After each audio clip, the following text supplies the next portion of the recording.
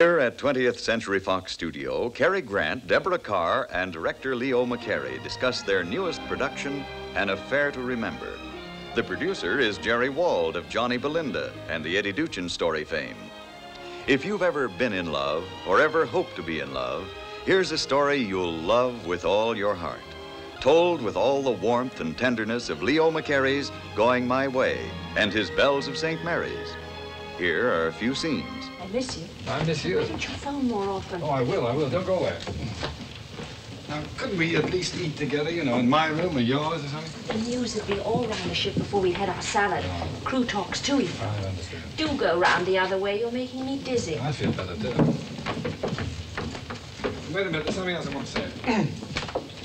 Now, listen, darling. You know, it's astonishing. Well, I guess we can start now. Now, remember, watch me closely. We mustn't goof today. He's your friend without a doubt. He's your conscience. He knows you inside out. Things come too easy, little Niccolo. He's always attracted by the art he's not practicing. The place he hasn't been, the girl he hasn't met. Perhaps I shouldn't have met him. No, my dear, you are different. What have you two been talking about? Oh, you'd be surprised.